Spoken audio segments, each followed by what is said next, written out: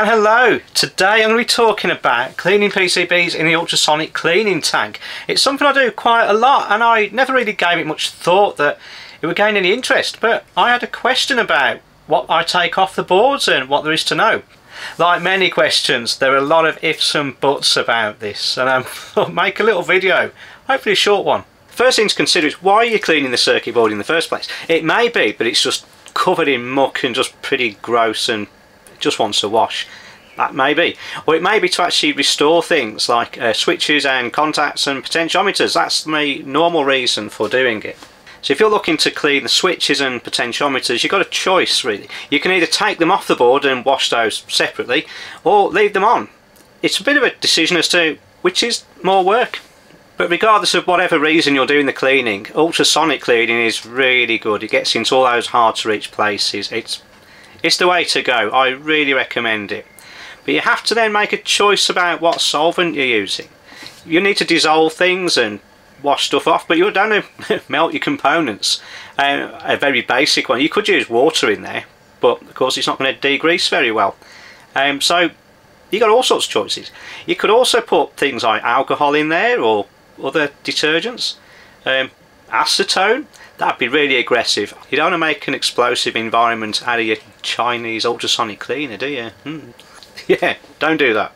A good few years ago I decided to use something called Safe Wash because it sounds pretty good. Designed for cleaning electronics. It's not the cheapest stuff, but it's not destroyed anything either, so I'm quite happy with it. Its active ingredient is various alcohols. The only downside to it is you can't use polystyrene components, so you have to make sure you get those off the board.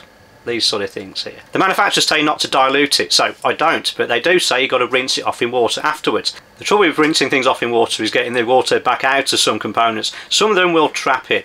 Things like these relays. I mean, this one is sealed at the bottom and around the top, so this one's probably okay, and the trouble is, if you can't get the water in, you won't get the cleaning fluid in, so there's little point in having these in there at all. And there's also a good chance for the water to collect underneath, trapped between the board and there, so it can be a bit of a pain. It's a bit of a choice you make, depends what voltage you're switching, I guess. There's other relays, like these, which clearly water will get in there. To be honest, a lot of repairs require these to be replaced anyway, so you may as well take them off before you clean the board. And the final operation for cleaning is drying that water again. That is another problem. To make water disappear, ideally you want to boil it off for over 100 degrees. The problem is a lot of plastics and components won't like that. A lot of capacitors are only rated for 85 degrees. I know that's a working temperature, but it doesn't sound great to heat them up, does it? So capacitors, especially large electrolytics, they're the ones I tend to take off, especially if they're good ones or valuable. Some of them are quite expensive, so just don't risk it.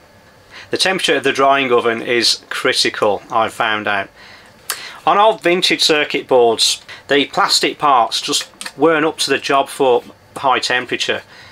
These were just soldered with probably wave soldering, where the boards just went over a wave of molten solder, soldered from underneath.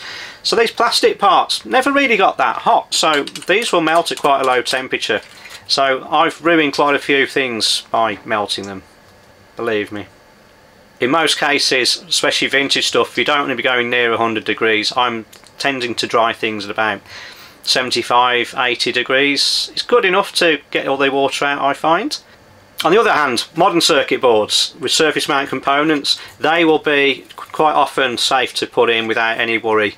You'll find that all the components are rated for reflow soldering. So modern lead-free solder needs about 220 degrees to melt, so you know, we're talking much hotter, so none of these connectors are going to melt on here. The capacitors will be up to it a lot better, so less worry with this sort of board. So those of you who have been following my channel will be well aware that my tank is in a sorry state. It definitely needed cleaning out. These tanks are quite well designed. There's a little valve you turn just to dump all the stuff out. So what do you do with all the old stuff? You should bottle it up, label it and take it to your local chemical disposal centre. Once the tank's been cleaned out and dried, it's the pleasurable part of refilling it.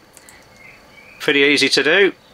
Just pour some in. Somewhere between 1/4 and 3/4 full in this tank. It's not worth putting more in than you need because it just gets dirty and you have to throw more away. It's not cheap, this stuff. Look at that beautiful blue pristine little ocean there, ready to wash more circuit boards in.